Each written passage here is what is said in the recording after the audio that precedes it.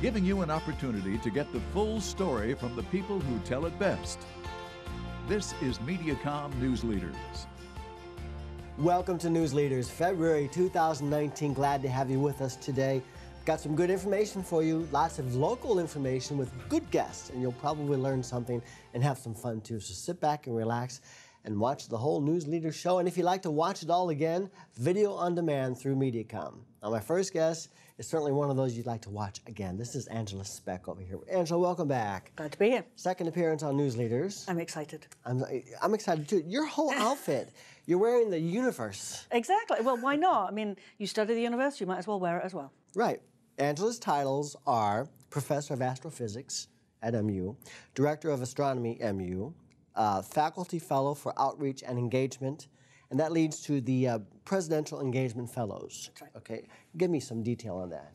So about a year or so ago, President Choi, president of the UM system, decided that he wanted to be able to engage with the public more and get faculty out into the state. So not just in the 4 cities that have the campuses. And so there were a bunch of us selected. There's about 15 total from all 4 campuses of the UM system. And it's our job to go out into the world, mostly Missouri, and just talk to people. Mostly about research, let people know what it is we're doing. But basically, it's engaging with the public about what UM does. I like it. In fact, I went to the webpage. All those people on there, I thought, wow, these are great interviews from Mediacom down the road. Exactly. And everybody has different topics, too, they're going to be talking about. I went to your page. Your topics include astronomy, women in science, eclipses, we talked to you about that last year, Pluto's planethood, the origin of the elements, astrology versus astronomy. So obviously, we can't do this in 5 minutes. You would need like a 2-hour show. I need to come back. Just to get started. So, wonderful. So you're kind of for hire, so to speak? Yeah, although you don't have to pay me. Basically, the idea is that we can arrange for me to come and visit wherever, not necessarily in Columbia, but wherever in the state. And I can come and give a talk, and we can talk about exactly what people want. And I can do other things that are sort of hands-on activities too. Oh, so we have a solar telescope that I can bring if it's a daytime and the sun's out. I have a wonderful light experiment where people get to play around with how light works. So there's lots of things we can do, and I'm open to any audience. Well, astronomy is at the top of your list, so that must be your most important, your biggest love, right? That covers, that's meant to be, I will talk about anything in astronomy. You know, it's not necessarily my research or the stuff that I work directly on, but all of astronomy is exciting, and there's things that make the news all the time. So we just had a lunar eclipse, things like that.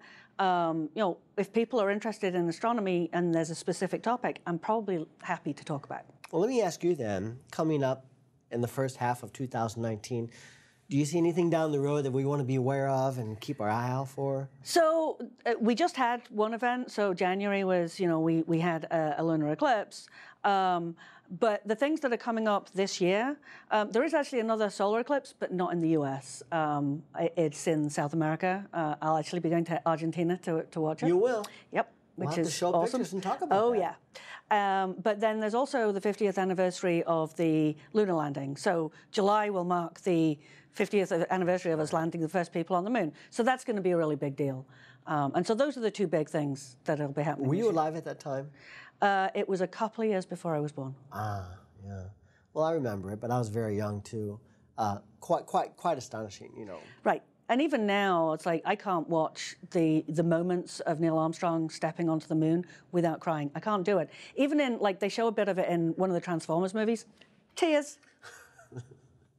It's such a magical time.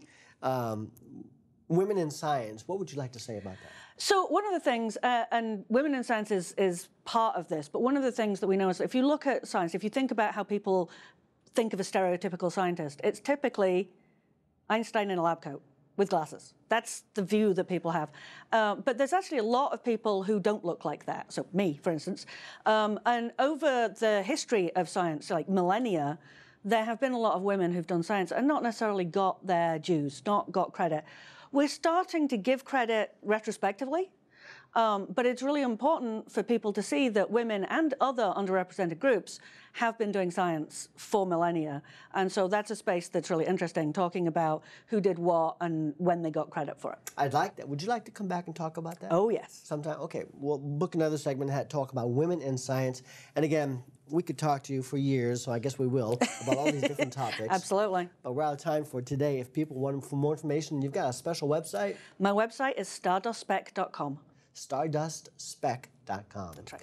And I wish people could see everything that you're wearing today, from your feet all the way up to your shoulders. You're decked out in astronomy. Absolutely. Angela Speck, good to see you. We'll Thank see you you. next time. Thank you. Cheers.